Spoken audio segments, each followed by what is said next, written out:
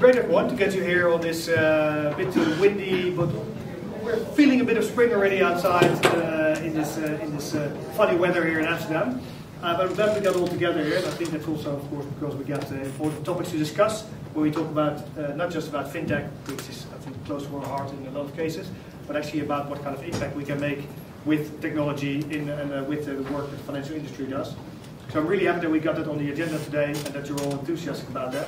And what we're trying to do is actually entertain you a little bit and at the same time enlighten you, share some new ideas and hopefully inspire you a bit to as well do better, make more impact and collaborate potentially on that level. So my name is Ginsel, I see a few unfamiliar faces and some familiar, so that's always nice to see you come back as well. Yeah, really look forward to take you through the program today and try to keep my input down as much as possible and give the floor to our great speakers that we have today. Some of them you already see here on the screen, but I'll go to our agenda to take you through a little bit. So I'll tell you a little bit about why we do this and how we want to hopefully inspire you. Then we'll get Pelin, who will talk about from AWS to talk about how AWS is looking at especially the diversity and inclusion side and equity side. Then we're going to hear from Rabobank by Hord, who's going to talk about the Rabobank perspective on impact. Then we're going to get a bit from Carla about Kindlee. Then I'll share a little bit about what we last year always did on a monthly basis. We now actually take a whole quarter to review a little bit about the developments in fintech. I'll try to keep it brief. I'll not take a whole quarter to enlighten you on that. And later on, we're going to do a little pub quiz with 𝐭𝐤 to actually see how much it stuck with you, also to just make it a bit of fun, bring in a bit of competition here. After that, we're going to still have a pitch from Joris from InverID, who's going to do a demo about their product. I think really interesting as well. And then we're going to see Aleksandrov, Ivan Aleksandrov from Advapay. So I look forward to also share that with you. At the end of the session, we'll share some more ideas about upcoming events, but we'll also like to hear from you, not just what you thought about the event as such, how we organized it, but also who you thought did well on the pitching side. So after each presentation, you'll get an option to scan a QR code and review the presentation. Please give us that input, because it also makes it a little bit of fun. We'd like to bring in a little bit of competition, not about what you do, but how you bring it. Especially also, I think it's nice for us to get a bit of feedback on how we can do better. So looking forward to hear from you on that. Of course, also there's possibility afterwards when we go to drinks to meet us after there and give suggestions, ideas, and feedback live to our team. Am I forgetting anything, Julie? Are we all good? Okay. Then just a very brief introduction why we're doing this. So Holland Fintech is an association. We've been operating now for about 10 years under the brand Holland Fintech, but actually the association was only set up 3 years ago. And we've established a board and biannual general assemblies to actually have our members have a say in how we operate our program, where we spend the budget that we have, and so on. And so the only income that we have is actually from members, and the members are companies in the fintech space, which could be startups, there's scale-ups, but we also see government financial institutions, tech parties, as well as some advisory parties that are all included in this one ecosystem. Because our vision is that you actually need to get together with all diversity of the whole ecosystem to understand the challenges, developments, and the opportunities that there are in the market, so you could collaborate on that. It also helps us to actually set a single voice to the outside world, which we see that especially in, for example, the political climate in the Netherlands, which is not that tech interested, I would say. It's quite important as well to draw together and figure out, okay, what is actually a way to get to the minds of parliamentarians and policymakers to help them understand the importance of tech and how they could facilitate it or also make use of the tools that are available to all of us. So that's what we do. We think it's also really important to make sure that the inner dynamics of the ecosystem work well. So that's why we try to look and support everyone to find talent, to find capital, and to find, of course, potentially collaboration in any kind of way that you can. Because there are so many solutions around, I always try to think of fintech as a really big toolbox of digital Lego. And I want everyone to build one, right? So I think we should give everyone access to it, to plug and play with all the different tools that there are and experiment with that. And hopefully also the presentations today will inspire you a bit about the possibilities and potential collaboration at that level. I'll leave it at that. And I'd like to give Pelin the floor. Let's first of all thank very much AWS for hosting us. Let's give him a warm applause. Looking forward to the presentation. Thank you.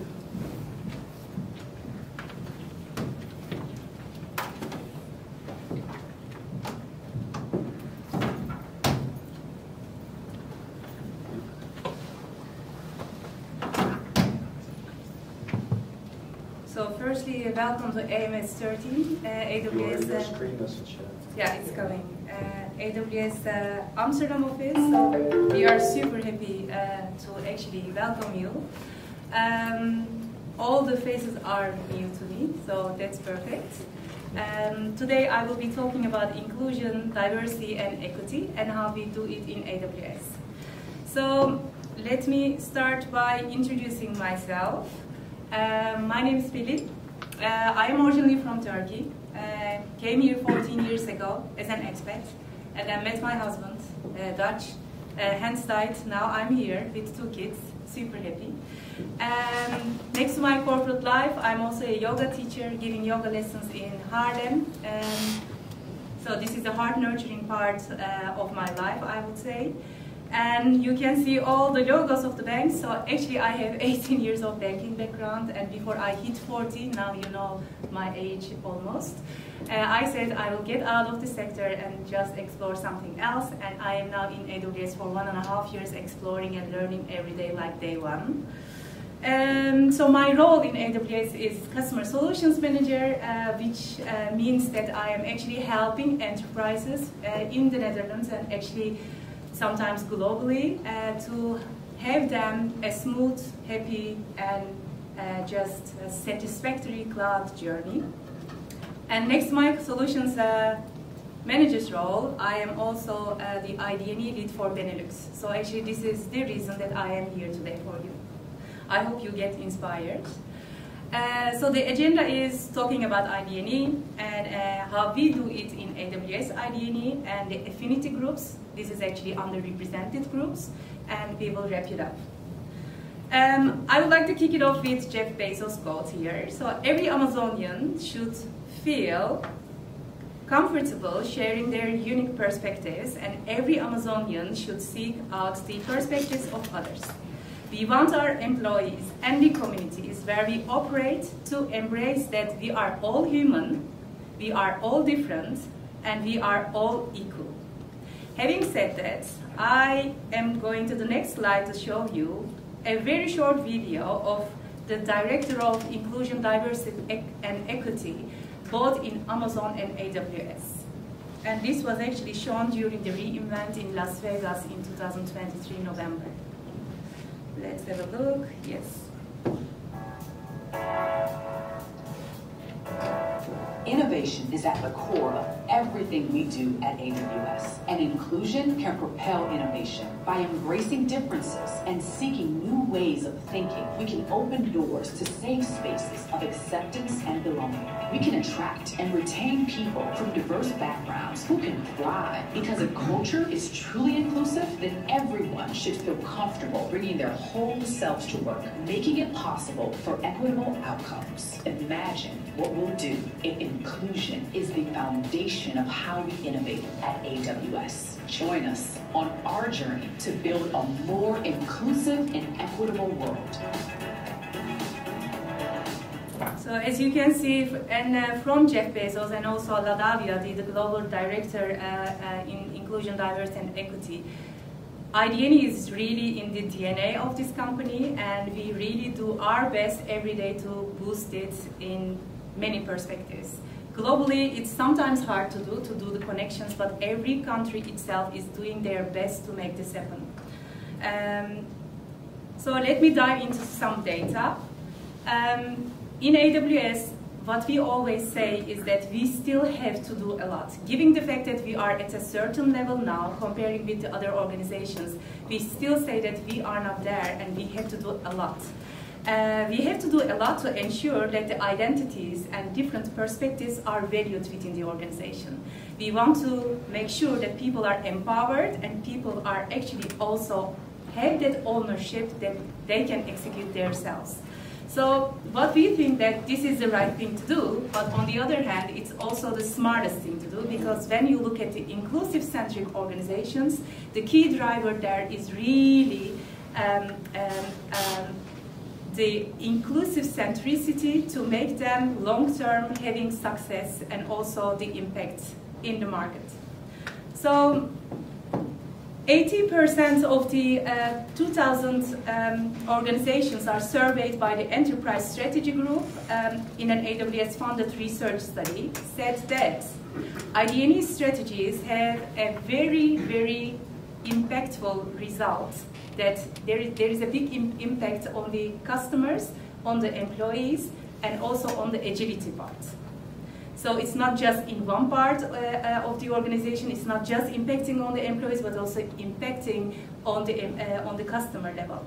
So actually working intentionally to enhance company inclusivity helps you on the time to market, for instance, and greater market share growth, achievement of revenue goals, and also greater representation among employees. Looking at the other figure, leading organizations were 2.6 times more likely to beat revenue expectations by over 10%, and early stage organizations were 2.2 times more likely to miss or just to meet the revenue expectations. So, talking a lot about inclusion, diversity, and equity, let's look at the terms. What do they mean actually? Because they are quite different from each other. So inclusion is about belonging. So it's like meant to give everyone the right tools, mechanisms, and the psychological safety to voice their thoughts. Diversity is being represented, so you have a safe space as a community. Equity is about fairness. It's having the equal starting points. It's establishing mechanisms and processes that in the end make all inclusion and diversity initiatives long-term sustainable. When I talk with my colleagues or with my friends, I say equity, and they most of the time tell me, are you mixing up equity and equality? No, because they are two different stuff. So, equality. Everyone will get the exact same treatment while bringing their authentic selves to work. Equity is organizations and the structures are making opportunities available for everybody in order to create equal starting points. Now, a picture is coming up. Please have a look at the angle of the tree and the number of the apples on the right and the left side of the tree and the height of the ladder. Instead of getting stuck with the inequity, equity. Don't look at the wording, just look at the 4 different pictures.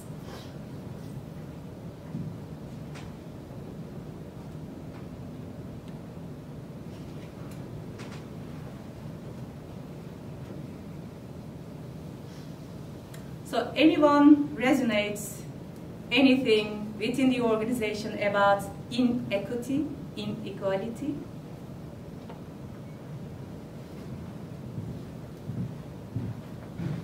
I see nodding heads, so that's good.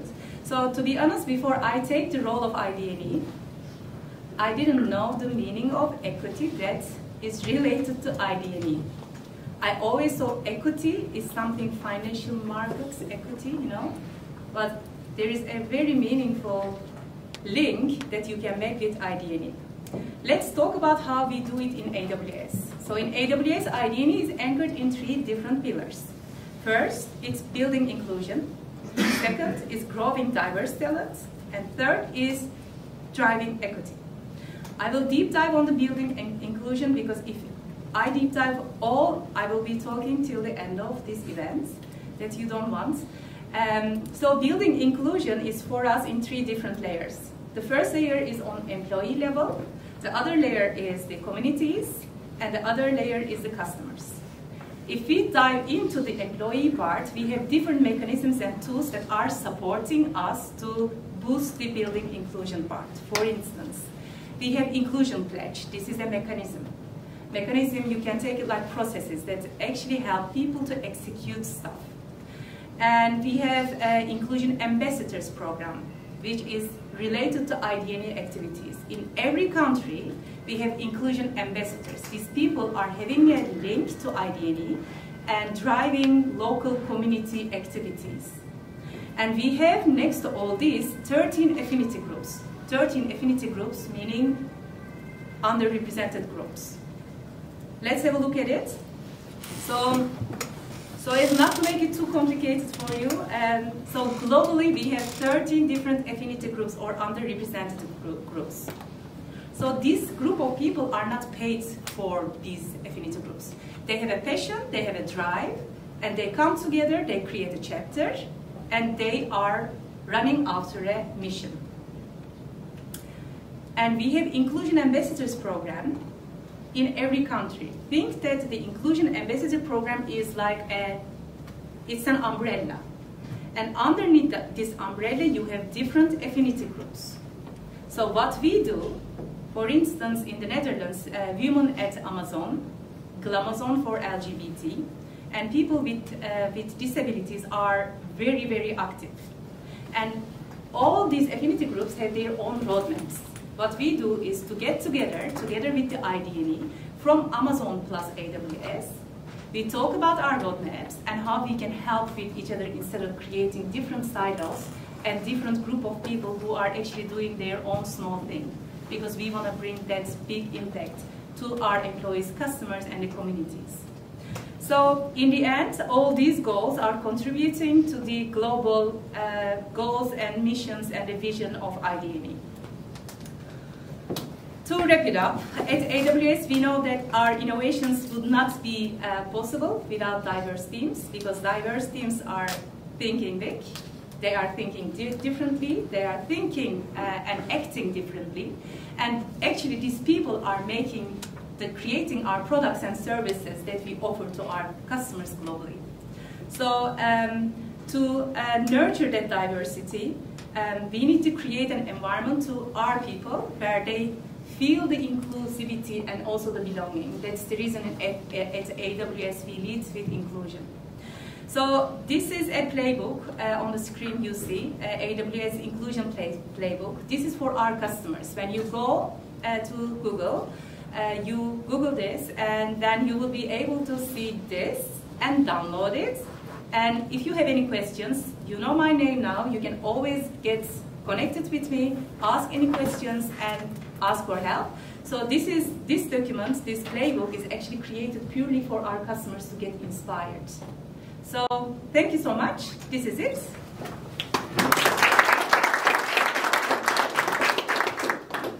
Well done. Thank you. Can I ask you something just briefly before we head on to the next? Of course. So what is your, so you said as well that you learned also a couple of things while taking up this role. Were there any things that you were surprised about, sort of what you found here when you jumped into the first inclusion at Amazon? Yeah. So what I can say, look, I do this inclusion, diversity, equity lead as a side job. Okay. So I'm not paid for this. You so think it's important? It is important, and I jumped on it.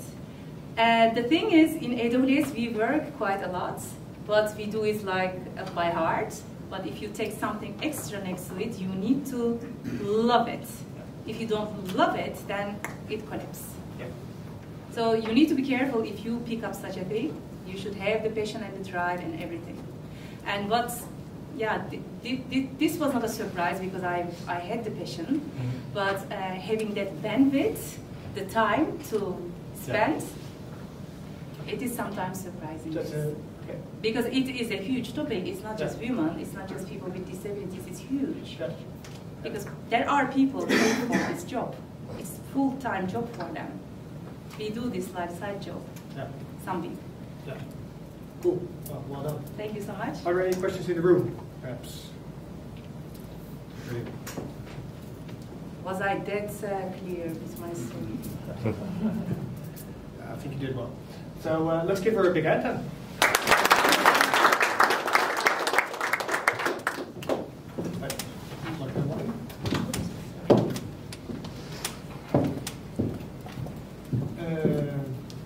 Yes, then it's time for Rabobank, I believe. I recognize well. Oh yeah, please indeed scan the QR code and rate the presentation if you want, so we can give feedback as well and compare. Good. Smile, everyone. Does it work with the QR code? Just easily just scan it and you can, with Menti, very quite easily. Let us know what you thought.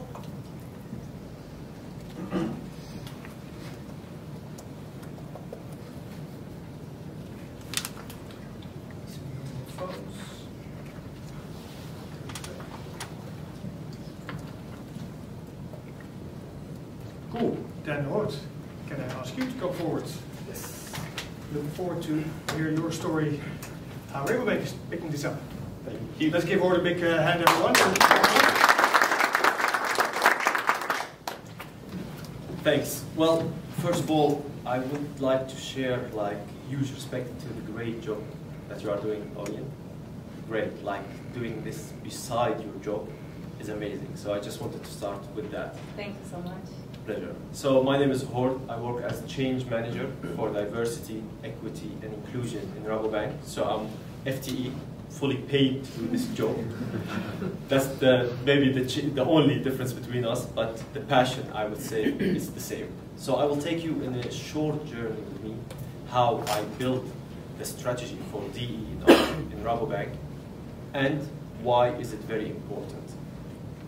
To start with that, in Rabobank, we have our mission, growing a better world together.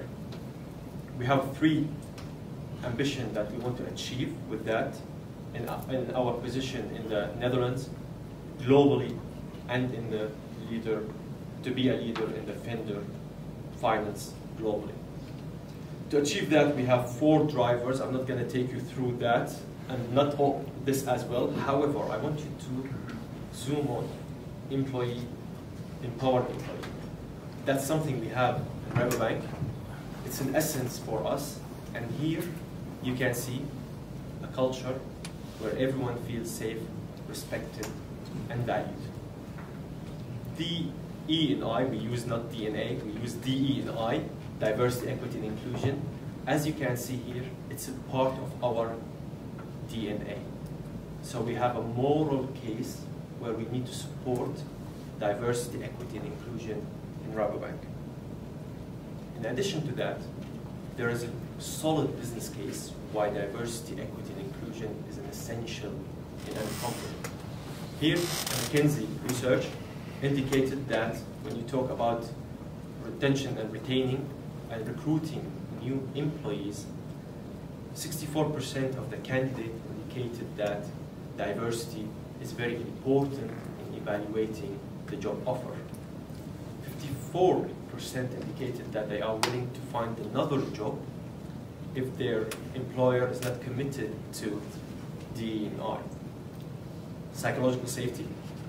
It's very needed to have DE&I in order to create a safer and healthier work environment. Boost performance, money. 33% you can increase your profit comparing to other companies who lack inclusion in the same field. When we talk about innovation revenue, 19%, and we have 60% enhancement in decision making when you have a diverse team.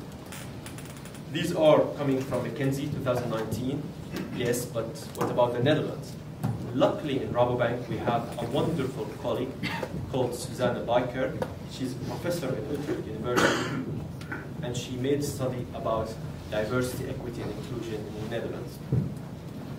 With a study of 1,500 companies, big, small, and mid-sized company, she did the survey where she ended up with a full report. Here you can see a link below. Lack of inclusion puts 40% of companies at a disadvantage in the labor market. To explain more, I'm not going to take you through this in depth, however, just briefly, more inclusion corresponds to a 10% lower probability of having difficulties filling in vacancies. What does that mean? If you have more inclusive part in your organization, you will face 10% less difficulty in hiring candidates. The other one related to revenue growth. 10% higher probability of increasing revenue growth if you have more inclusive culture in your company. And here we are talking about revenue for the future and predictability of the future. You have 9% less uncertainty about their future revenue for the companies who have more inclusive culture. We have the moral case and we have the business case. Combined, we can make a bold statement that DE&I is not a nice to have, it's a must have. So in Rabobank, we have guiding principles where we stated that as a cooperative bank, we work towards a work environment where everyone can be their authentic selves. Here there is a very important part, while respecting others. In Rabobank, we don't ask our employees just to fit in, but we ask them to belong. With that, everyone feels safe, respected, and valued. There's no we unless there's you and me. Taking that into consideration, we cascaded the story from the strategy, the big strategy of Rabobank, to the DEI strategy. There is a full 5-year plan I made. I'm not going to take you through it, but just briefly about this part to see how I cascaded the story from strategy Rabobank to DEI strategy to deliverables. Starting point, we have our mission. As I stated, everyone feel their authentic selves. Ambition, we create that by focusing on 2 things, behavioral inclusion and structural inclusion. What does that mean? Behavioral inclusion is about behaviors, it's about values and behaviors. Structural inclusion, and that's the missing part most of the time, it's about policy, processes, and that's what is missing. So to do that, we have 4 pillars we need to focus on: recruiting and retaining, inclusion and belonging, uncovering and understanding biases and blind spots, and data. And here what we did. So, as you can see, we came up with KPIs to measure the progress on DE&I. Whether is it related to gender, culture, psychological safety, e-learnings related to that. The deliverables part, each one of these small pockets is a full project that we are running. So just mentioned about the inclusion agents, the inclusive awareness people, we have inclusion agents. We have 8 different ERGs, employee resource groups, the underrepresented groups, and other projects as well you can see. With all of that, what did that add to us? This is coming from the last quarter, 2023. Out of this survey, engagement survey, quarterly, 94% of our employees internally indicated that they have equal treatment. When we talk about psychological safety, 87% have psychological safety. My manager inspires me, we scored 83%, that's the average data. The age we have, 41.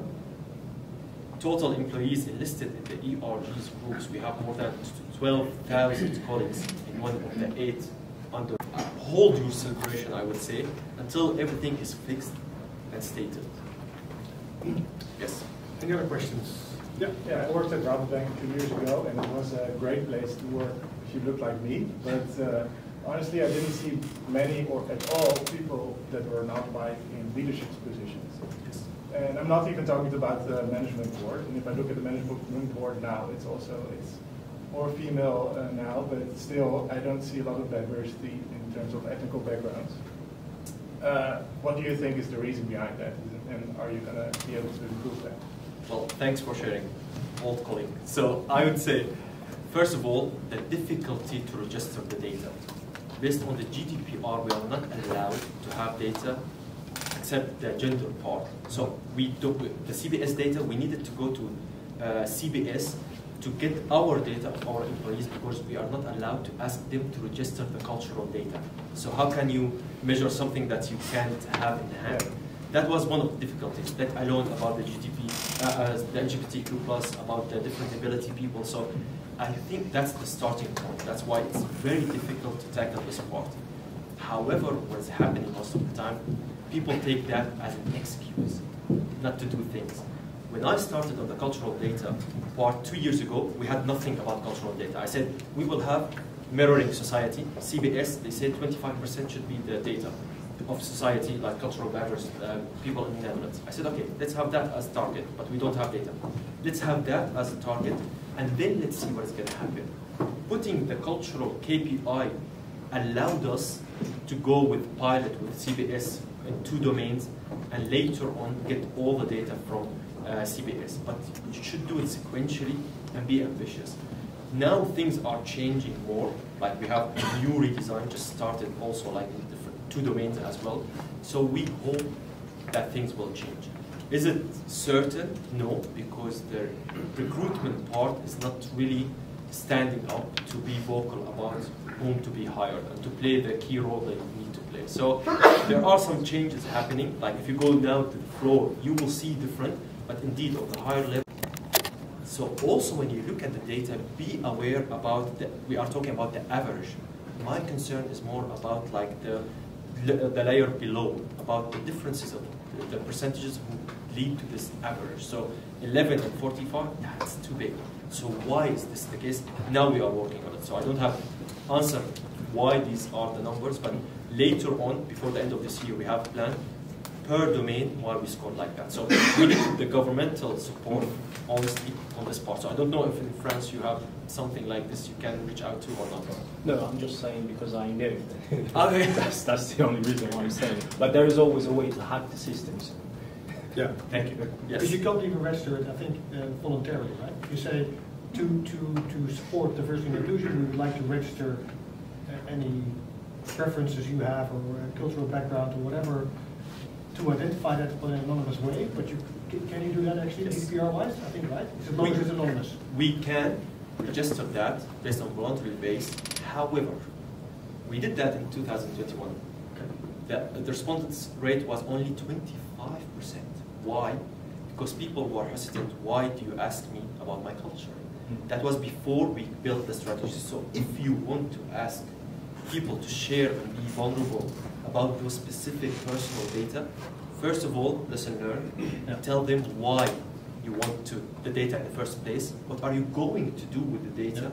And when the data is going to be terminated, so you are not allowed to use the data again. So that's a lesson learned. And yeah, now we don't use that anymore. But yes, you are allowed. In the US, in our offices in the US, they register all the data, gender, culture, sexual orientation. You have it all in Workday, the same system we have, but they are not allowed to have KPIs in that part. You see, like the nuances, and that's the beauty I say about this topic. It's not one size fits all.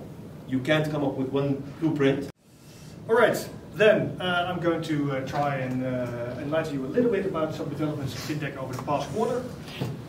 Just to hopefully identify a couple of trends that might be interesting for you as well to follow and see where things might be heading from here onwards. Of course, we've talked about this already a little bit. The Artificial Intelligence Act was indeed approved by Parliament, and despite there might probably still be some legal steps on the way before it's actually poured into law, especially on national level, it's pretty clear now what it's going to look like, and it's going to be very dominant.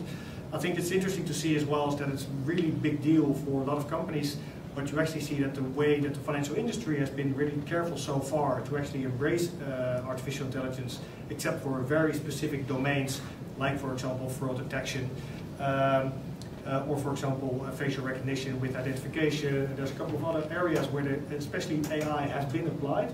But in general, you see that for credit scoring, for customer acquisition, there's a lot of other domains where actually a lot of parties are still really hesitant to use AI. First of all, because there's already a lot of discussion about whether banks should have access to all the data and whether they should be able to make use of that to draw certain conclusions. I think similar to the discussion we were having about whether you should know exactly the profiles of your employees. The same thing happens with customers as well. So I think where you actually see the biggest jumps is in especially on the level of marketing and online distribution, right? So I think that's where artificial intelligence really has this wide scope of applications that are really close to the personal domain, but at the same time there's also much less legislation ruling it so far.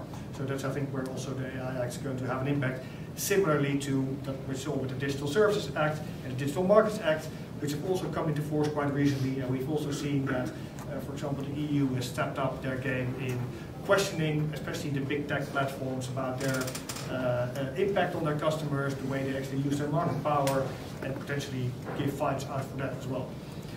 So I think that what we generally learned is that the EU is very active to regulate markets beyond financial industry, but you still see that the financial industry is still regulated by itself on top of that, and constantly has to balance, okay, we see general digital legislation coming up, and we see specific financial regulation coming up, like for example FIDA coming up now, the financial data sharing legislation that's coming up as a follow-up of the open banking regulation we had earlier, and so on. So quite interesting, I think, to see what keeps on coming from Europe. So that's going to be a topic every quarter. I'm pretty sure we can talk about that.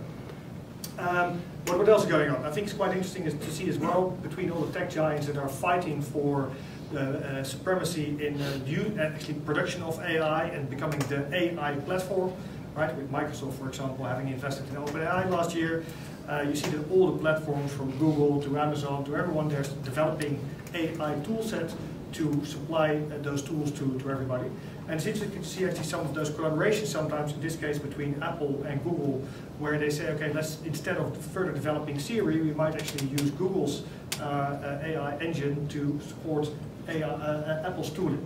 I think that's quite an interesting one. We've seen those kind of developments as well on other cases where, for example, if you think about, for example, between Samsung and Apple, there's also all kinds of collaborations, even though they are competitors at the same time as well. Right? All your iPhone screens are made by Samsung, for example.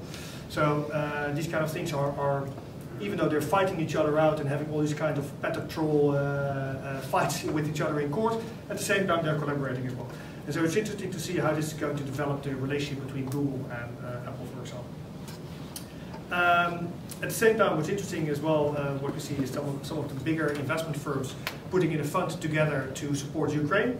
Of course, we've seen a lot of government money being poured into Ukraine so far, and it's quite nice to see actually that there's a support fund setting up, especially focused on Ukraine now, by some of the larger asset managers, allowing everyone to take a stake in that.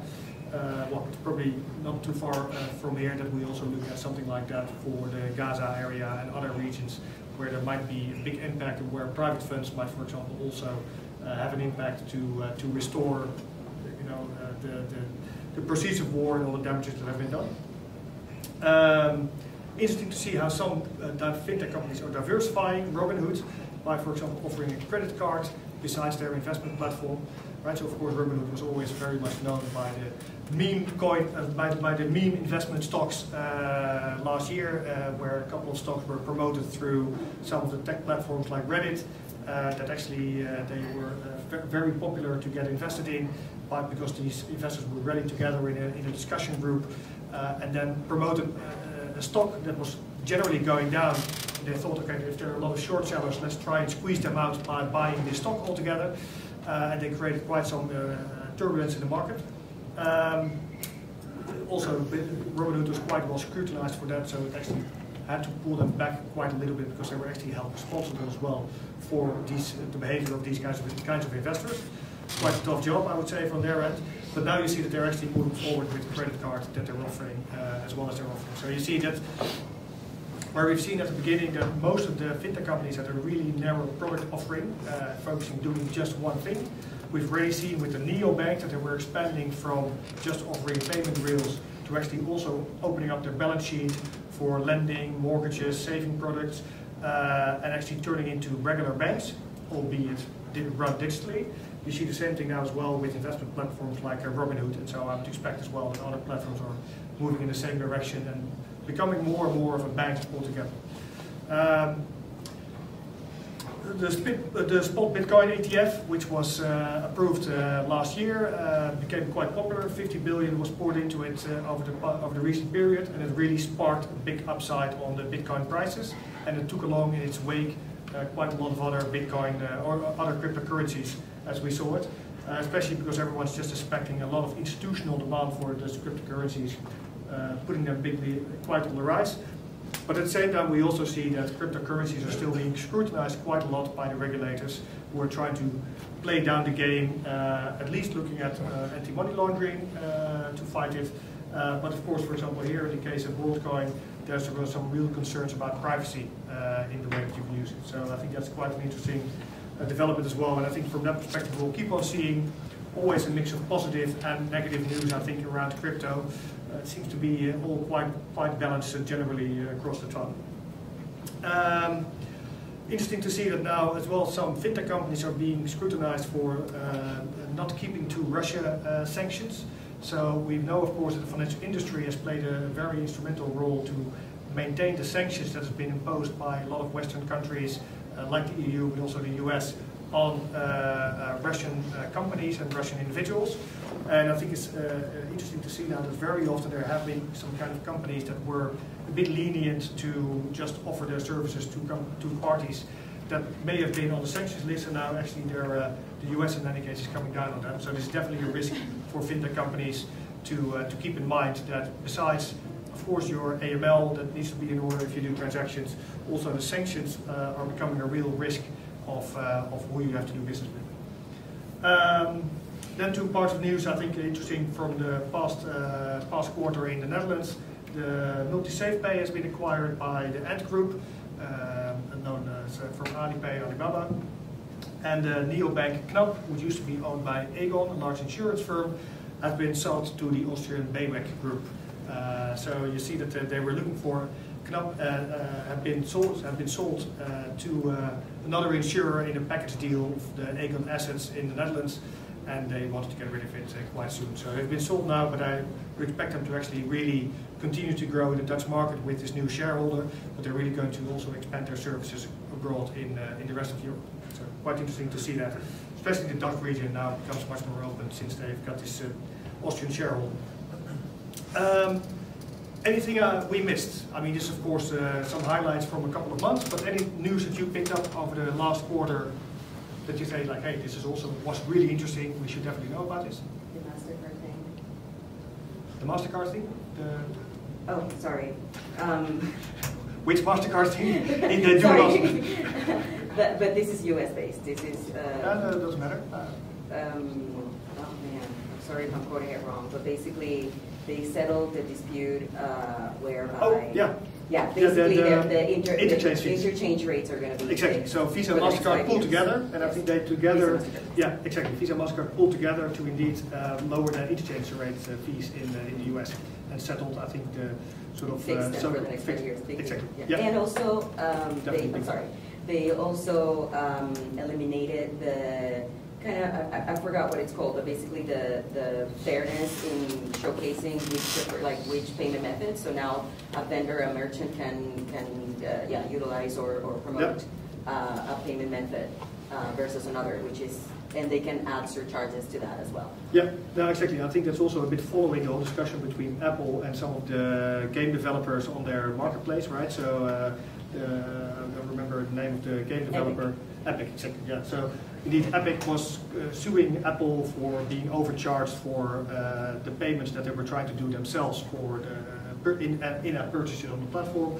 And Apple, of course, had to give in there, and I think that also resonated with other parts of the industry that said, okay, indeed, we can't take such a big chunk of these payments if we offer the platform for that. So they really had to lean in and lower the fees and give much more options for payments to all these kind of players that are sort of interlinked in this platform. So really to reduce the dependencies kind of. So yeah, definitely a good point. Thanks.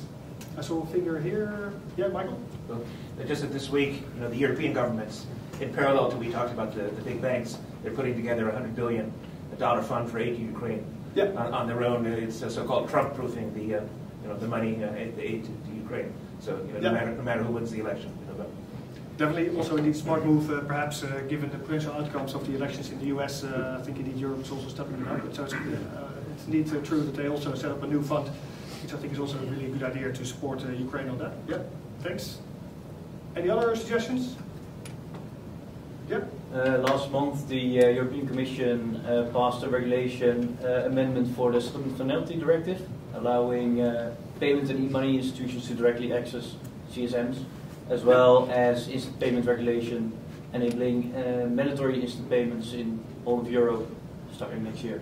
Exactly, that's also a really good point indeed. That also gives indeed payment firms and e-money licensed parties direct access to the Target 2 interbank exchange rails, which of course is also a big feature for fintech companies as well that are in the payment space, that they can now actually, instead of having to have a partner bank that gives them access to these Target 2 rails, they could actually directly get access to that given their license. Yeah, definitely also very interesting. And that's very funny indeed, because for example, in the UK, instant payments is a really big deal, and there's a couple of countries where it really matters. But you see that in Europe, especially since consumers very often already experience sort of instant payments, it's not a really big deal, at least on the retail side. But indeed on the back-end side for banks, and especially also the payment firms, it's a really big deal. Yeah, for sure. Thanks. All right, I'll keep it at that. Then I've got a few more things to share with you. We also try to, so basically the news that we actually take is from our newsletter that we send out on a Friday afternoon every week, where we basically try to highlight what's happening every week, and we gather the news and try to give you some of the highlights here on the event. But we sort of track their news, funding, analysis and opinion, as well as research papers that we found. And some of the research papers here from McKinsey was focusing on how Gen AI could actually support banking. Quite an interesting one, where they really advocate to get that in the current phase, a highly centralized solution is quite likely to become the most successful approach for these ways of actually implementing AI within banks. Quite interesting paper. You can actually find these on our website as well to download, and perhaps we can actually also share it in a follow-up email after the event, together with some, for example, some of the links that were shared earlier. Then we'll just briefly look a bit at what happened in the investment market. So we looked at the Q1 figures globally. There you actually see that funding has been relatively slow globally for fintech altogether. But nonetheless, there were actually still quite some nice deals. ULend launched raised a lot of funding. Investment platform is basically, it's not only equity, it's actually a mixed equity and debt facility that they raised. Insurance underwriting firm True also launched, got a big chunk of capital in. Canopy is a venture fund that was raised in Australia. And DigiPay was a large payment firm that raised, and I think is the first unicorn in Turkey. So I think quite a good accomplishment for them as well. And I know that the Turkish fintech scene was very much looking forward to actually having a success like this within their borders. So that's definitely a nice achievement. Then if we look at the Dutch market, there you see, of course, also the similar funny spike in 2021, when of course all valuations went through the roof throughout the fintech field. We see that actually, even though that 2023 was pretty poor from a perspective of 21 and 22, in 23 wasn't that bad if you compare it to the year 2020 and before.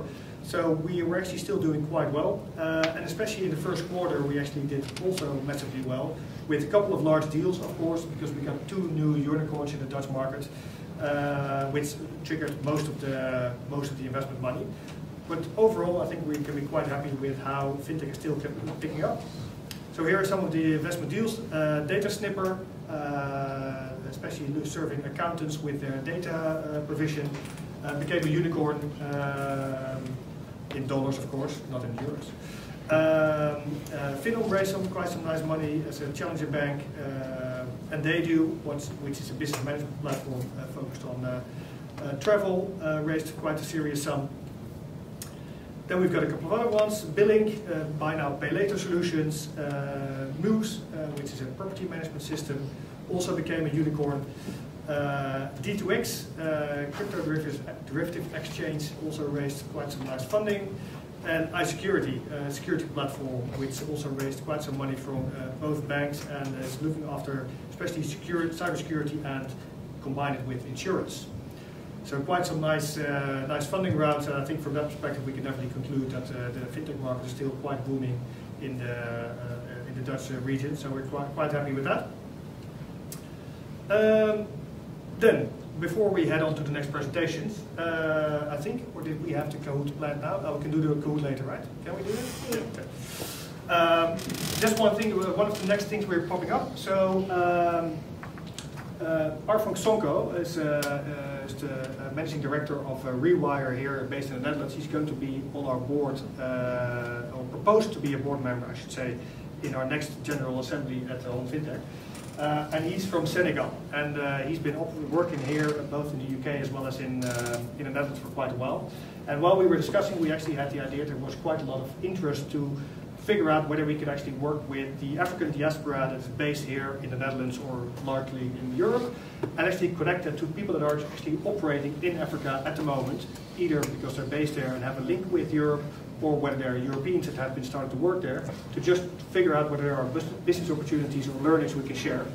And we've decided to set up an event for that, so we're doing that on the 30th of May, and I think that's also could be interesting for you, perhaps, if you're interested in the African market to learn what's going on there, what kind of companies are succeeding there, what kind of challenges they're trying to solve, as well as if you are here and you have some kind of African roots and you'd like to share experiences as well about what's going on. We'd definitely like to invite you. We're going to have some interesting speakers from both sides of the table, so some people are based in Africa and going to share their experiences, as well as some people from here. And we see this as a step up to establish a more continuous network of collaboration between Europe and Africa altogether. So we think that there's much more we can do there between the two continents. And well, the more we share stories and the more we get to know each other better, we think the better the business opportunities and collaboration could be. So definitely, you'll through our website you'll be able to sign up for this if you'd like, and let us know if you're interested in this, because we'd like to definitely get your feedback on this. Sorry, which part of Africa? Sorry? Do you have any specific countries in Africa? So what we're doing now, we were discussing this quite a lot, and we're focusing first on English-speaking, mostly East Central Africa and Nigeria, because we've basically got some context there, and that's quite easy to go around. For example, we were discussing about whether Senegal would be a good starting point. We see that actually a lot of people think that then French might be a hurdle because it's less easy for at least Dutch people or a lot of Europeans to go around with that. Even though we do believe that actually what we're trying to do as well, a lot of entrepreneurs in Senegal, for example, do actually speak English. But so we're trying to also give them a spot in the room. But we're taking it region by region and trying to expand it at least to the whole of Africa. Yeah, I've been doing some work in Nigeria and Kenya. Oh yeah, oh, nice. And quality of fintech startups are quite good.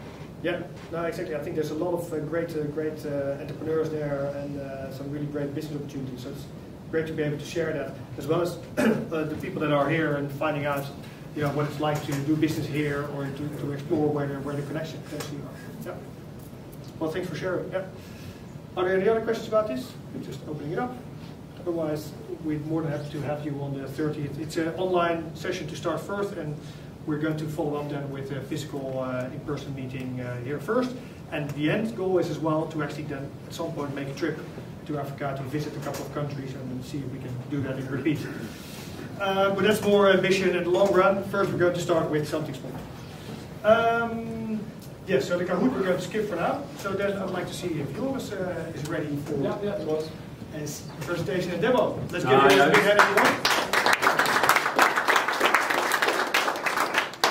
More like a short pitch. Very quick one. Let's see. This one.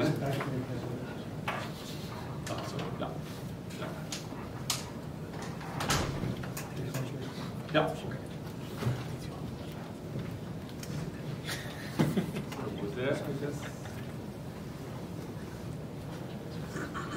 Yes, thanks for the stage. Last time I was at Holland Fintech, and we talked about the European regulation, IDS 2.0, identity wallets, and I thought, wow, nice developments, and we created a future, and that was in the line of the identity wallets. And I thought maybe it's nice to show and ask you after my pitch for some questions and some help.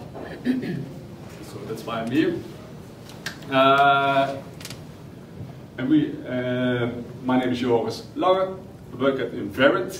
They're the creators of ReadID, and they showed the product last year during one of the Holland Fintech events. We are a leading NFC-based identity verification solution. I work for InverID since the beginning of January. Before InverID, I worked at Rabobank, lead product owner, and I was the CEO of 𝐸𝐸, one of the first identity wallets in the Netherlands. And as well, 𝐸𝐸, as Rabobank, use ReadID for onboarding their new customers, for digital onboarding the new customers. We already a trusted brand.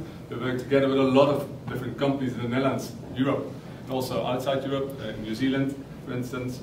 That's not a pitch about InverID. So last time, we talked about the new European regulations, and my very, very simple translation is that within a few years, every citizen of every member state in Europe will have a digital identity wallet on its phone. I strongly believe in that. And with this digital identity wallet, you can share your digital personal information with all kinds of companies, etc., for all kinds of different customer journeys. And I think it looks something like this. In your wallet, you store all kinds of credentials about your diplomas, about your travel, businesses. But the most important one will be your electronic identity, your eID, also called a PID, personal identification data. And somebody is issuing that PID, and the most logical partner will be your national government, because they are the most trusted partners in this case. But it's also possible that private companies will helping you issuing your personal identification data, your electronic ID. Vendors of parties like, for instance, my company InverID, but it's also possible with a lot of other vendors who are already operating in this market. This is the scheme, and in the middle you see the wallet, and that's the wallet of me. I'm the holder, and there's some kind of authentic document, authentic source. There will be a party to issue it into your wallet. As I told you, it can be the local of your own government, but it can also be other parties. It will be issued in your wallet, and that's the possibility to share it with all kinds of other parties. And that is maybe quite a simple process. But as I say, there will be a lot of different identity wallets on the market. In the Netherlands already, maybe already more than 10 parties exploring the possibility of being a digital identity wallet. And they all have to connect with all kinds of governments, with all kinds of vendors who will supply for the digital identity. So we create a sort of solution that you don't have to integrate our product as 𝐭𝐻𝐤 anymore, that you don't have to integrate, don't have to download separate apps anymore. And I'm trying to ask the audience afterwards, after I show the demo, if there are some parts interesting to cooperate with me, to experiment with me, or to try it out in a sort of POC kind of way to develop it further on. Of course, I would like to give a live demo, and of course, it didn't work, unfortunately. But I have a small video, because I was prepared, and that shows also the exact process. So you have a wallet. Everybody will have a wallet. And somewhere during that wallet you have to... Oh, wait, let's go a bit too fast. We see the presentation. Oh, sorry, yeah. Sorry, I have to connect.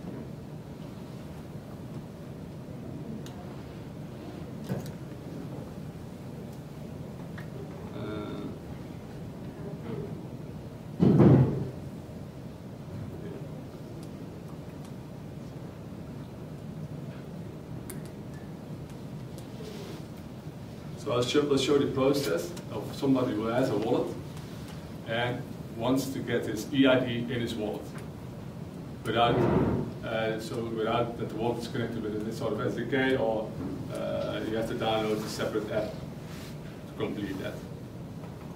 So this is the wallet, the purple thing, the EU wallet, can be any wallet. And during that process, the wallet is asking, give me your e-identity.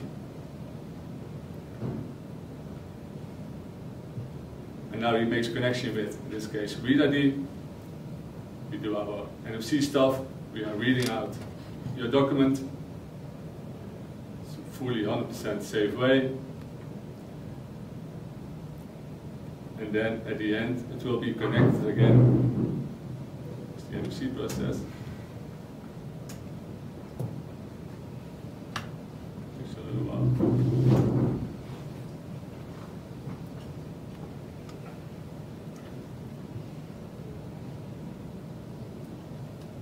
Selfie, then I know that the holder is also holding the real document.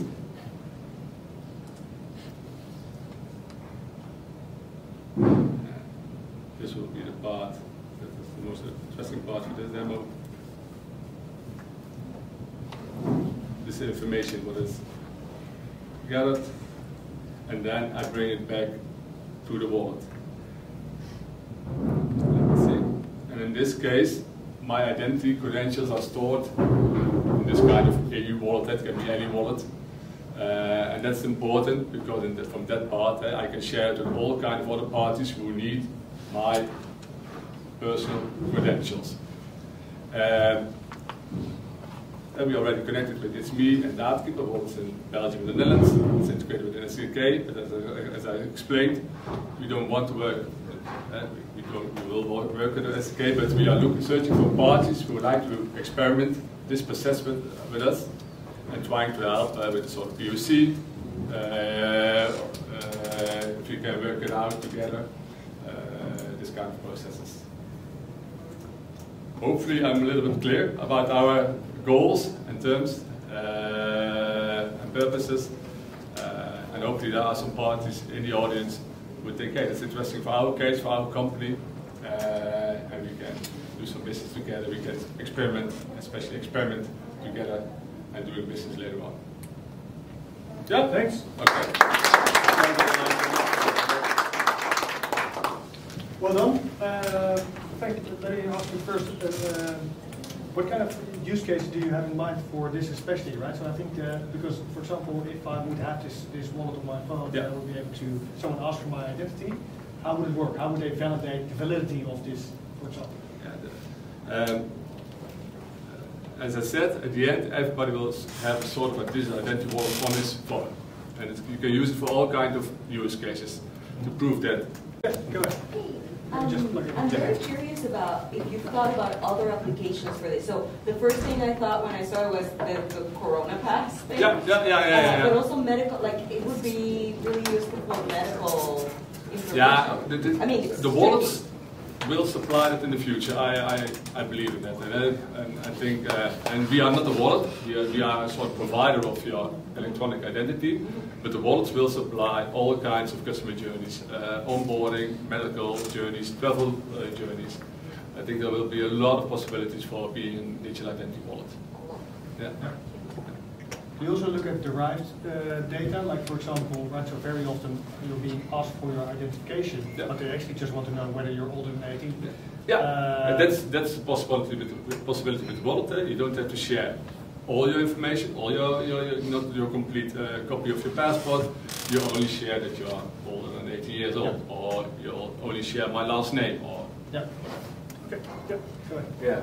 What sort of the anti-fraud capabilities you might have? Because just imagining the situation when your ID get leaked, for example, with all the sensitive data that is right now on the underground forums and so on, somebody could actually use your application or use AI to form the fake document, and then have it signed by your application, telling like, oh yeah, that's me basically.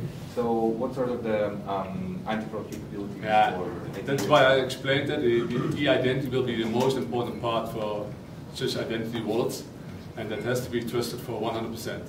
So your government is maybe a good party for providing an e-identity.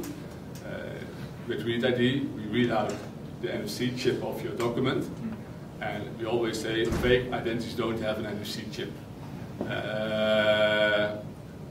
Till now, we have done more than millions of transactions. We didn't find any false acceptance rate.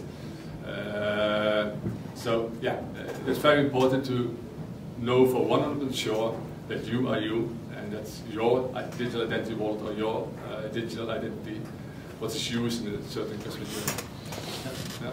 I definitely think that is also something that would definitely require also government help, because I think they should also facilitate at least a wallet or something like that that you can also use it at the government, for example. Yeah. It's not on the agenda. It's not on the agenda for the next 2 or 3 years. They are trying to produce a wallet, but the BIT, the electronic identity, is not on the agenda for the next 2 years. And I think there will be a lot of identity wallets coming to the Netherlands already are in the Netherlands. So there is a certain need for a certain trusted e-identity. Yeah, exactly. I think if you think a lot about all the KYC that's being done. Yeah, exactly. It's all done manually. Yeah. You had a question? Yeah. When it comes to industries like travel, are there any uniform requirements from that perspective which are kind of being laid out, or that's not happening yet? Yeah, when you look to the identity wallet and to the European legislation, there are some large-scale pilots, and the travel use case is one of those parts of a large-scale pilot to investigate, because of course travel is one of the most interesting customer journeys for to digitalize it. I don't know if there already are any standards, etc. Okay, yeah, go ahead. Thanks, Joris. Just the business model you have is based on the governmental support later on. For the coming 2 3 years, there is nothing on their agenda, so okay, you don't need that. But later on, it's a zero-sum game. Like if they decide to go with the app themselves, this business model will be out. Yeah, maybe it is, and I think there will be room for, as well as a government electronic identity and private electronic identities, but maybe there isn't. That can be a risk. Yeah. What's your long-term strategy in that case? Already we're exploring to New Zealand and Australia. We're exploring to Canada. So we're exploring other markets and other use cases. But from now on, we are just focusing as our only product, Read ID. So yeah, that is a risk. Yeah, future risk. Yeah, nice question. Yeah. On a positive note, let's give you that's just a review.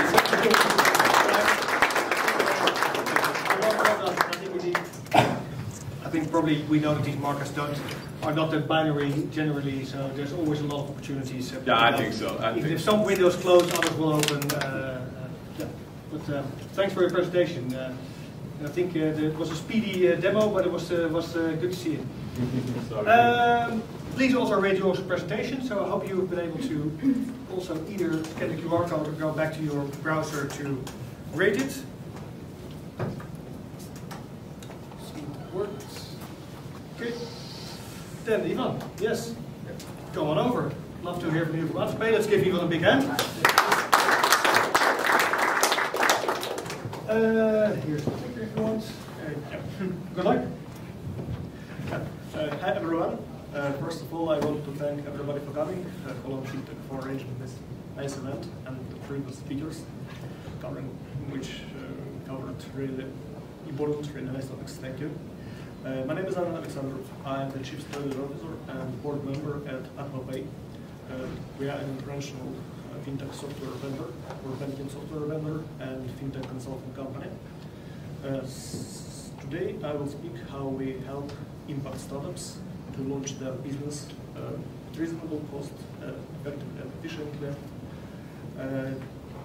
So just a couple of words about us. So we are an international company. We are based, actually we are based in Amsterdam, in Tallinn, Estonia, in Canada, in Toronto, so these are our physical offices. We also have our back office in Serbia and Belgrade with our developers.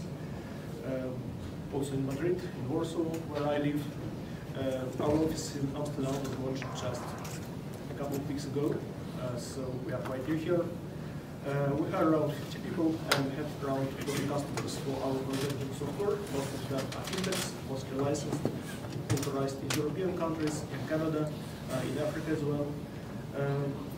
And we have around 50 active consulting projects mostly related to payment infrastructure development and business structuring. And payment licensing proceedings. So we have two business lines. So on one hand, it's our IT product. On the other hand, our consulting division. And generally, our role is to help fintech launch their business from scratch. So we design a payment scheme for them. We find a proper form how to start operations.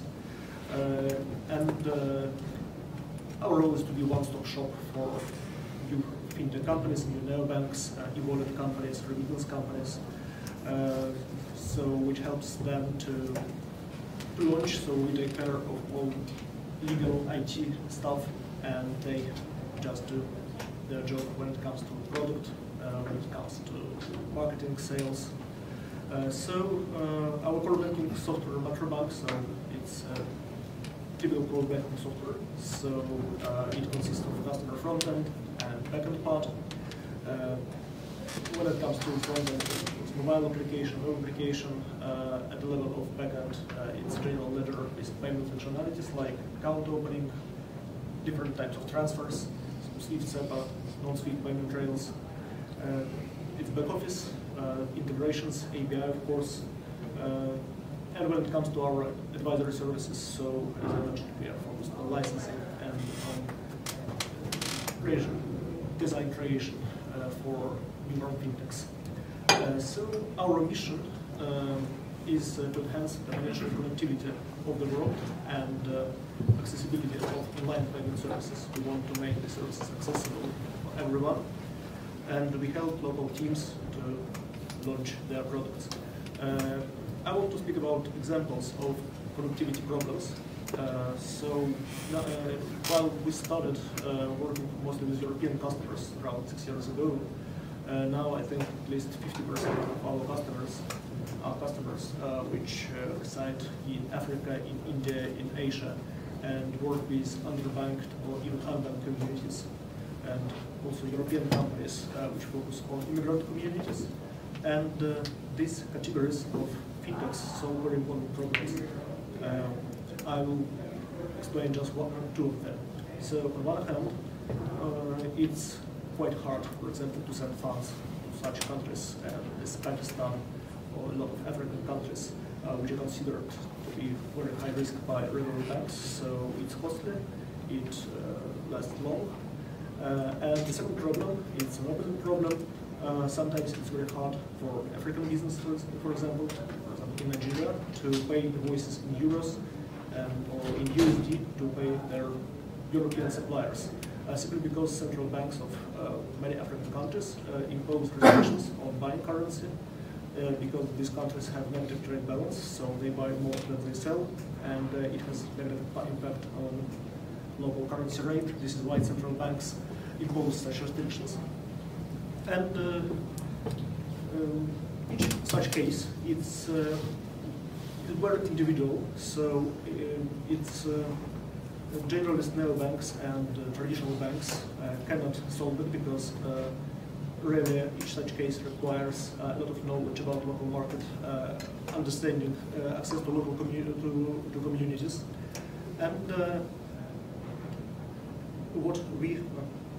and what we do, we help such startups. In many cases, these are bootstrap startups, so companies without venture capital financing, so just regular small businesses. We'll help them decrease costs and design cost-efficient payments scheme. I'll come back to the scheme later, so I'll provide a couple of examples of our customers, which can be qualified as Impact Fintech. So one is 𝐶𝐞𝐫. So it's a company backed by Y Combinator, First Million Capital, and a lot of venture capital investors. This is a company operating on one hand in Europe and on the other hand in different African countries. So what they do, so on one hand they allow African businesses pay invoices in euros, in USD, in Canadian dollars, in different currencies. And on the other hand, they help other remittance companies to transfer funds from Europe to Africa. They operate as a Canadian MSB now, with correspondent accounts in various European banks and payment institutions. So this is what we helped them to establish. And another case study is quite similar, but they operate not in Francophone Africa, but in Nigeria. So it's a local Nigerian team with great experience in banking. So they launch, now they are launching their product, and we deliver them not only all this organizational framework, but we also help them with our software. And the core idea of this company is to help Nigerians living in Nigeria to receive money from Western corporations they work for. So in Nigeria, there are a lot of developers, programists who work for American companies, European companies, Canadian companies, and it's quite hard for them to receive funds. And on the other hand, OneTel helps Nigerians who want to travel. So as I mentioned, Central Bank of Nigeria imposes restrictions on buying currency. And it's very hard to issue, I would say impossible to issue a card, Nigerian card, in USD that, for example, will work outside of Nigeria. So, for example, my business partners from Nigeria, they come to London with paper cash, dollars, and literally buy prepaid card for cash, for example. And their startup wants to solve this problem by issuing these prepaid cards outside of Nigeria, but for Nigerians. So there are different methods how we work, how we help such companies to launch their business. I'll show just a couple of payment schemes that are used by such companies. This is what we help them to implement. So one is matching flows. One is incoming flow to Africa and outgoing flow. So for example, in the high row, you see local African payer. So for example, African business wants to buy something in Europe and pay huge invoice in euros. And you have their counterparties. So for example, European exporters, so supplier, business which sells something to Africa. And in lower row, you see European payer. So it can be, for example, immigrant of African origin who wants to send funds to his or her family, and local payee, so his relative who wants to receive funds in local currency without paying 7% or 10%, whatever. And one of possible payment scheme for this is just to match these flows of funds. And it allows us to implement a really cost-effective scheme. And what is important that within the scheme there is no actual physical cross-border funds movement. So simply, fintech collects euros in Europe from a party which wants to pay, from 10,000 people, for example, and then use these euros to cover the invoice issued by a European supplier. And on the other hand, they collect funds in local currency in Africa, and then use these funds to pay the relatives of African people living in Europe, for example. And this is one of the schemes, and another scheme that we also implemented several times during the last 1.5 year, I think for around 10 companies. It may look complicated, but actually it's very effective. And we use it for money transfers to high-risk jurisdictions, for example, to Pakistan or to Nigeria as well. We ask startup to obtain 2 licenses, for example, Canadian MSB. We commonly use Canadian Money Services Business License because it's very easy and cheap to obtain, and it allows to operate internationally if you don't actively promote your services outside of Canada. And local African license, so for example, for Nigeria, it's often microfinance bank, so an institution which can open correspondent accounts in other institutions, in other banks. Then we, for a Canadian company, we open a correspondent account, for example, euros or in Canadian dollar, then in dollar as a basic currency. And for African PSP, we also open a correspondent account in USD and in local currency. And this scheme allows to make transfer not from one person to another, not from one corporation to another, but this cross-border movement, funds movement, is made between account of this person in one payment institution to account of the same person in another payment institution. And this allows using payment rails of Western banks, so they do not consider this flow as high risk as direct payment from one person to another. And this is how we solve the problem of money movement to high-risk countries, for example. I think that's all I want to say today. So just a couple of words, maybe because we are new here in Amsterdam. One thing is if you also provide services to fintechs. So let's speak. Here is our partnership director, Hamid. Yeah. We have RevShare program, and we can add value to your product offering to customers. So we collaborate with cybersecurity companies, with lawyers, with UIC companies. So with all companies also providing services and products to fintechs. Then we'll have our meetup, so official opening of our office. We are based in WeWork in 𝐪𝐻𝐤𝐬, so it will be in 2 weeks in Amsterdam, so I also will come, and our Canadian director also will come, so we'll make, I think, maybe a couple of 10-minute presentations, and then arrange wine tasting with cheese, with snacks, so please come. Let's meet. So that's all. Thank you. Thank you very much. Well done. I'm not sure if there are any questions from the room, but I'll start in any case with one. Thanks, Ivan. So, for example, what you were saying about this high-risk countries, where you basically try to keep 2 separate balances, right, in local currency and in foreign currency. But if you don't exchange it, you end up with currency risk if you at least try to match it, or is it a completely fixed ecosystem in one country and in foreign currency? Just to try and understand that a little bit. So, if there's no exchange going about, basically the money you put in one account, that's the only money you can spend, or can you actually use credit based on money you have in a different currency? Maybe I do understand the question. So please provide an exact example. So for example, if I would have 100, let's say if I would have 100 naira, right, and I have 100 euros in one account, I can only spend 100 naira, even though I also have 100 euros in my other account, right? So it depends on the credit system between generally no credits. Yeah. It's more to basically give you an insight into all these multiple accounts to be able to manage them more thoroughly, right? Yeah, that's the question I have in the case. Any other questions from anyone in the room? Okay. Yeah. Sure. What type of companies are you working with here in the Netherlands? Well, so not just in the Netherlands, so in every country, most of our customers are companies which launch their neobanks, e-wallets, crypto fiat wallets, also remittance companies. We have also some card issuers, card acquirers.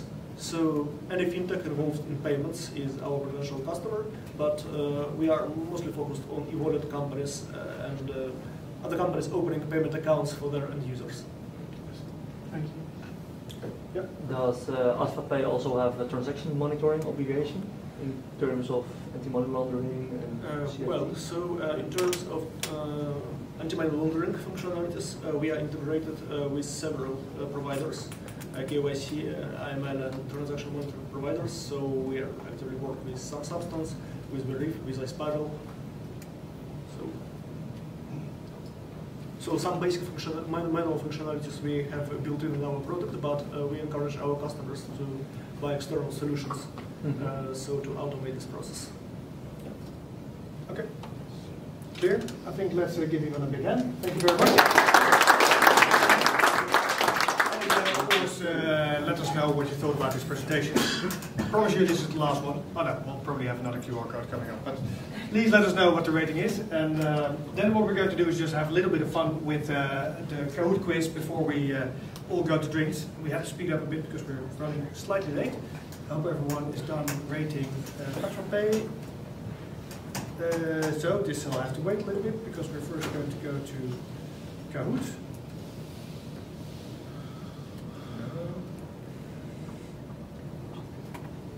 Here we go.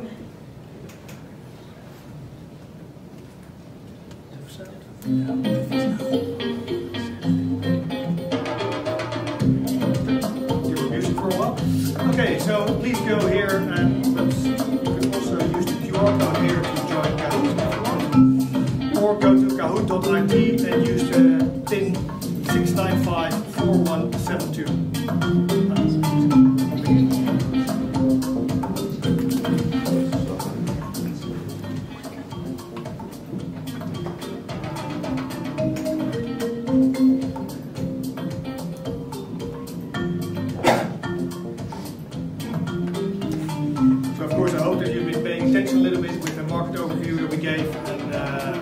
Try to make a little bit of fun with that.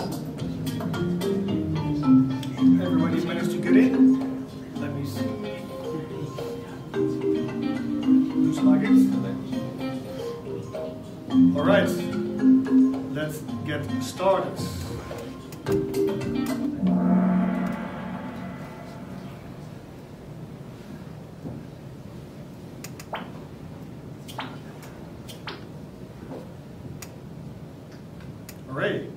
What technology is Apple considering to integrate into the iPhone according to our news recap? You must have seen this. Yeah, Google too. On your phone! On your phone! Okay, this was a giveaway, guys. Just giving you 4 again. Alright. If everybody answered, we'll go to the next question. Everybody managed to?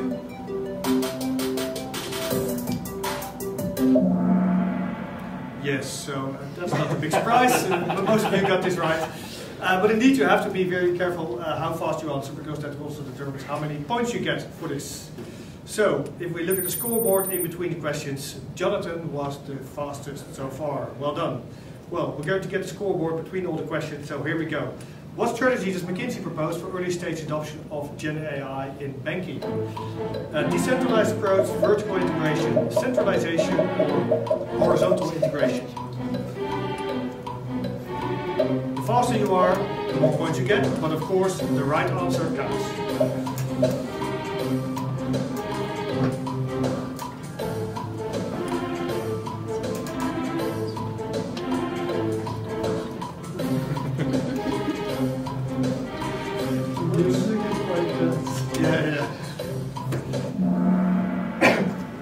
Yes, many of you got this right. It was indeed centralization that they proposed as a first strategy for the early adoption. Let's go to the next one. Double V is doing better now, but Jonathan's following Swift with Panda, Bram, and CDD. Well done on the marketing side there. Which company managed to secure 4.6 billion in funding in Q1? Is that you land, I land, we land, or they land?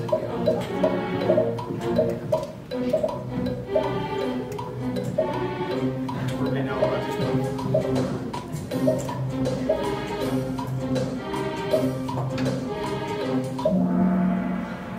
Yes, most of you got that right, although I see that the question was a bit harder for some. Indeed, it was ULAND who got a mix of equity and debt funding, and secured therefore the largest round in our funding overview. Did we still go right? Oh, we got a bit of a shake-up. Jonathan catching up again, so curious to see how that's moving up. What milestone has the cumulative trading volume of spot Bitcoin surpassed?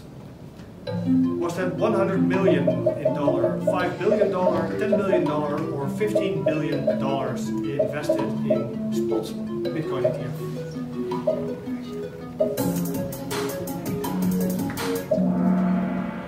Yes, well, most of you got that right. I think it was 15 billion, quite a serious amount, sparking, of course, the Bitcoin price surge over recent months.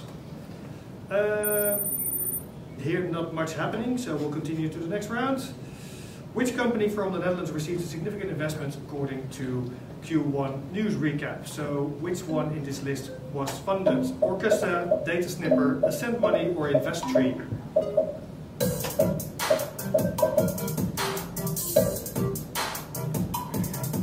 And with King's Day coming up, of course, thanks for the visuals, ladies.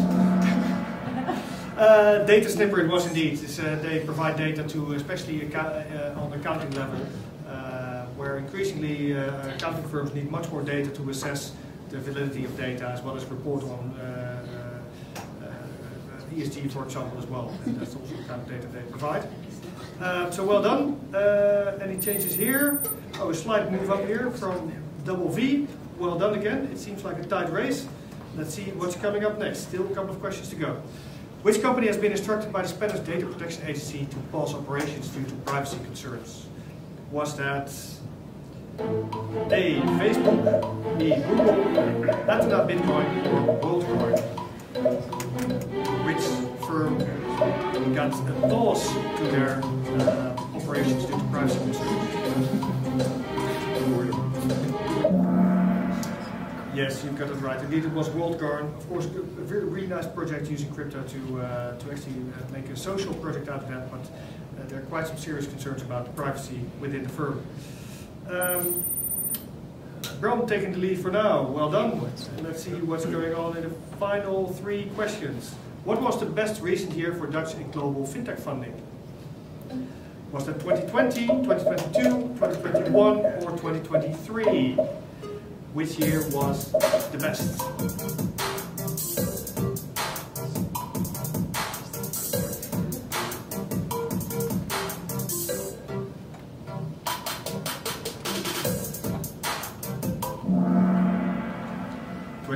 Indeed, most of you got that right.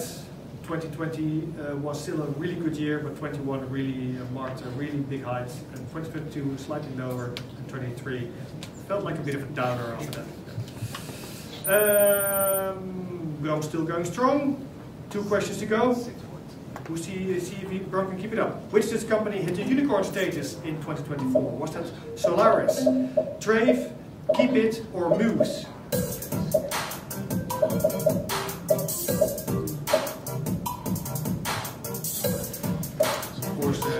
Unicorn status means you've surpassed you're a private company that surpassed the $1 billion valuation. And indeed it was Moose with their property management platform.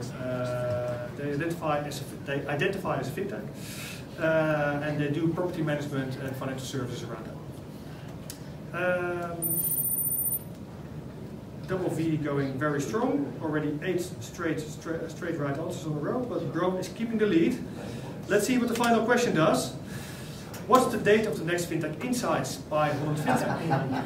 And we haven't told you yet, so this is a big one. Is it June 31st, April 12th, May 1st? The pavilion there, some side events, and we're really trying to make the most out of that massive influence of FinTech that's coming to the Netherlands.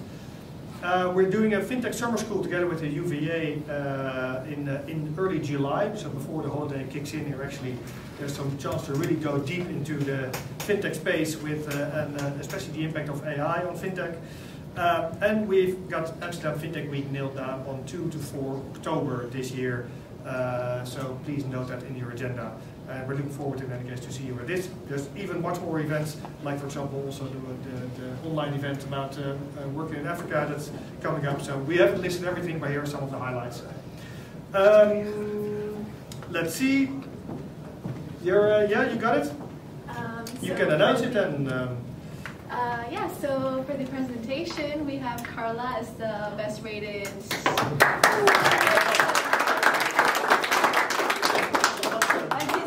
But this is better. Yeah.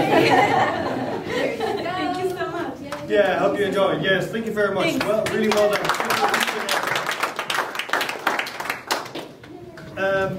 Great. I hope it's just joyful. So then indeed, as said, we really like feedback, so we like QR codes. So here we go again. So if you'd like to give us feedback, please do. If you just want to talk to us during drinks or talk to each other, that's also fine. But in any case, any suggestions, any remarks, we're really happy to receive that. Thank you, team at the back, Anna, Julie, Yamini, well done. Thanks for all the support. And thank you for